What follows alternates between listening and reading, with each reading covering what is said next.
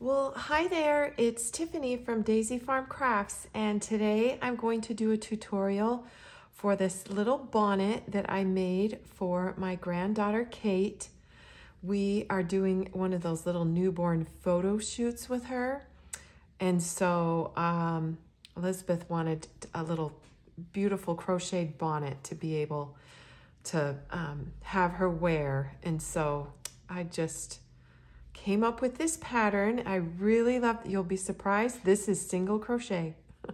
This is slip stitch, single crochet, and some yarn over slip stitch. So, and it's much easier to make than you think.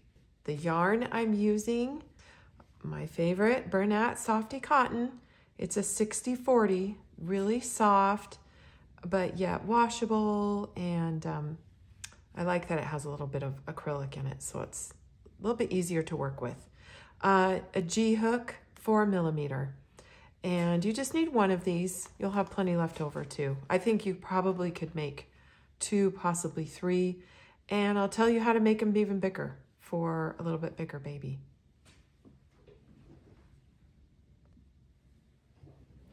So the first thing that we need to do is start with that ribbing. This is the ribbing right here. We're going to start with that. Let's chain 5. So this is just slip stitch where I'm just working underneath that top loop. Kind of pull it back so that we keep it nice and loose, and we'll work 4.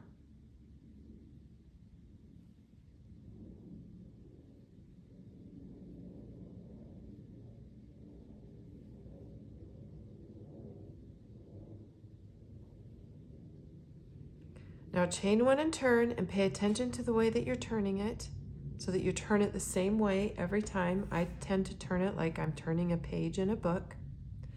And look down at your V's. This is our turning chain V. This is the first stitch. I'm going to go into the back loop here. Pull up and pull through.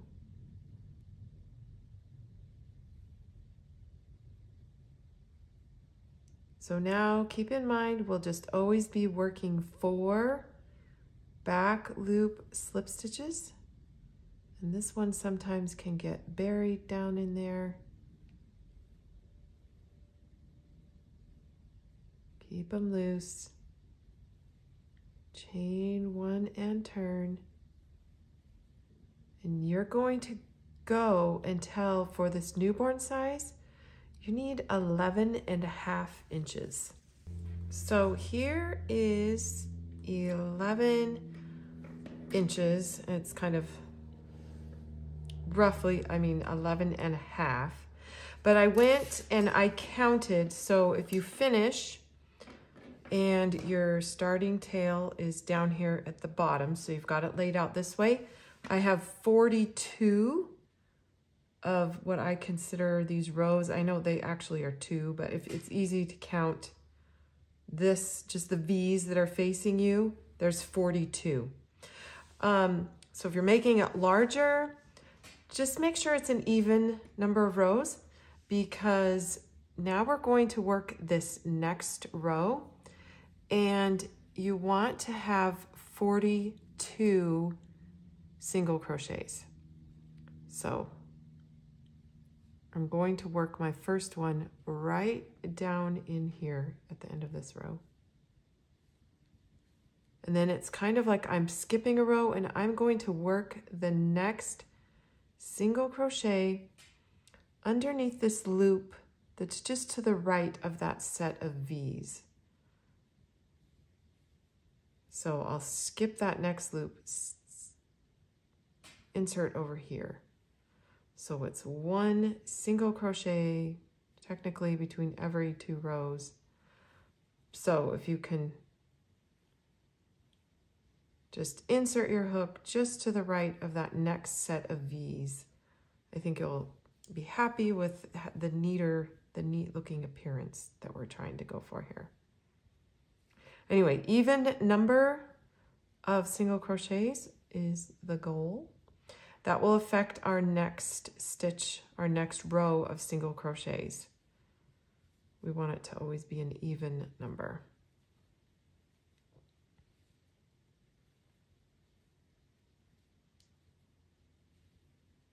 So I have 42 single crochets worked across there.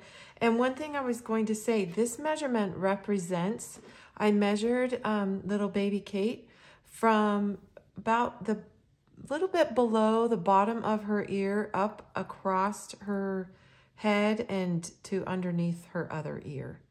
So this one just is going to tuck just right underneath her chin. So if you are wondering how I measured, chain 1 and turn. Okay, so this is what I did. This is what the stitch is. I'm working alternating front loop, single crochet. So put your hook right up underneath that front loop on the first stitch, and then back loop, single crochet. Front loop and back loop. So the reason why you wanted a even number is so that you just start every row with the front loop. It will make a difference if you did odd. I mean, it's totally fine, but I'm just saying for this pattern specifically, it's like an even mixed loop. And if you do an odd mixed loop, it turns out just slightly differently. So my last stitch will be in the back loop. Now we chain 1 and turn and start every row with the front loop and then the back loop. Okay, so you will work this until the entire height measures 5 inches. And by height, I mean, I guess, or width. We're going 5 inches. So I have 18 rows here, and that's approximately 5 inches high, maybe just a touch, you know, shy, but pretty much. You want it 5 inches of width. So now all we need to do, first of all, is did you see how I folded it in half, matching the ribbing? We are going to seam up this side. So I already chained 1, and you just reach your hook under, actually, I'm gonna do the insides here. Just under 1 loop of each side is fine. This will be turned inside out, so, but you don't want it too bulky, so just do 1 of each.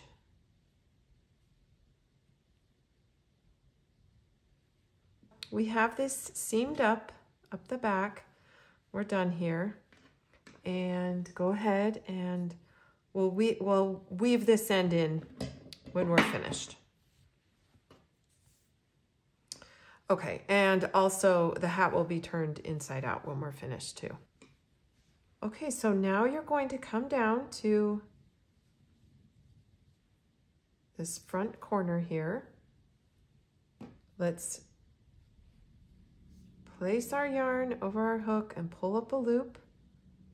Chain 1, kind of leave yourself a tail, we'll weave that in later. Chain 1 and then single crochet into that stitch right there. Okay, and let's single crochet into each loop here. So we'll work 4. Now, going forward, we are going to work a single crochet every other row. So there's one, skip a row, work into the next row. We're kind of like gathering together the bottom of this hat. So skip a row, work into the next.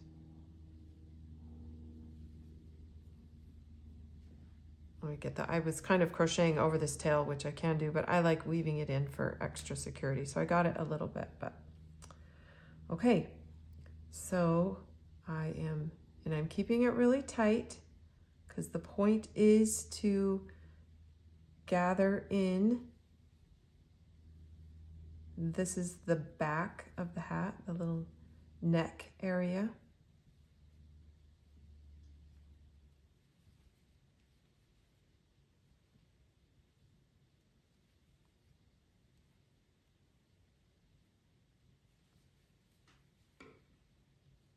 So keep, oh, it looks like I will be skipping 2 rows if I go too much, so I don't want it too gathered in.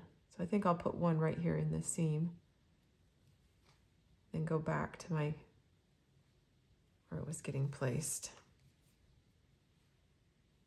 I'll keep it uniform.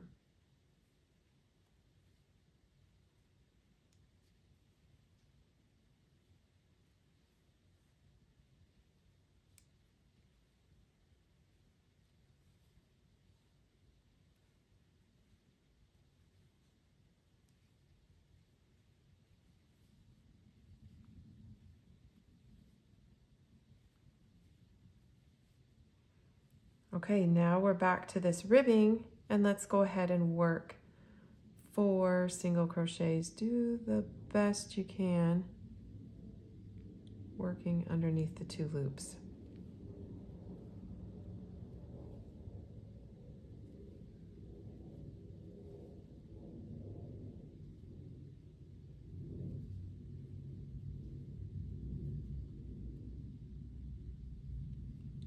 Get it right there in that corner. This one's tight.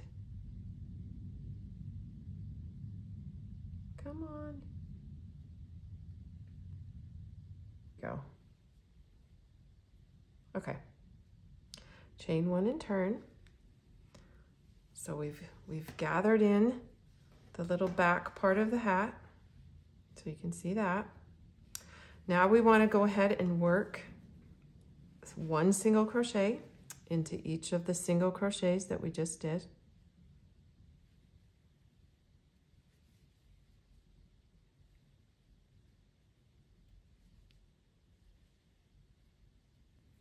Now we want to chain 50. We really want our little tassels to be able to tie. So if you can work 50 chains. So 50 chains is about 11 inches.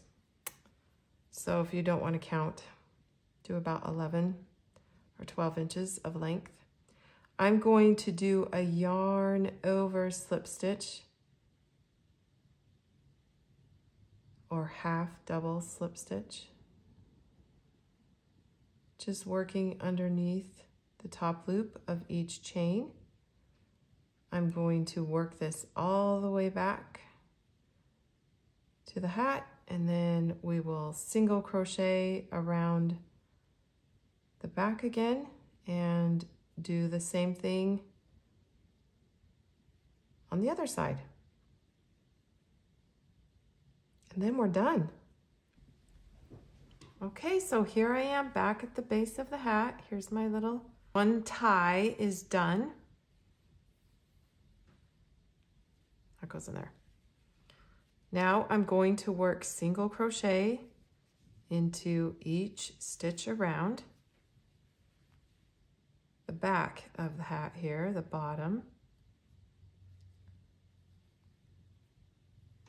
And then I will chain and work out 50 chains and then work the yarn over slip stitch into those chains and come back, and then we're done. So I have worked those slip stitches all the way back down, and all I'm going to do is just slip stitch to that very first single crochet and tie off. And I've got some ends to weave in. But other than that, our little bonnet is done. Oh, one last thing. I mean, I guess you could leave it like that if you like it. But I am also going to be turning it inside out. And there we go. I'm going to have it be kind of flat on the back there. But it's totally up to you. If you think that this looks a little bit better, do this one. Or if you don't like the look of this at all, take your needle and just sew this up. You could do that too. So, always so flexible.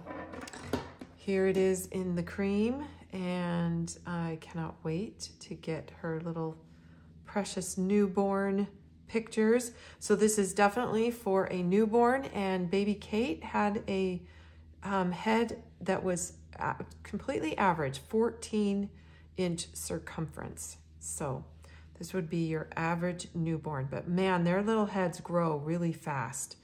So if you wanted to do this 3 to 6 months, you probably need to make this longer, maybe 12 inches, 13 inches. This would be, you know, 6, 7 inches wide. So as she grows, I probably will experiment with making her larger sizes because I just love the look of this. It's so cute. She looked adorable in it. I cannot wait to show you guys the pictures. But by the time I get this video edited, they will be, I'll just add them on right after. So thank you so much for coming by, and I hope you have success making your baby bonnets. All right, we'll see you.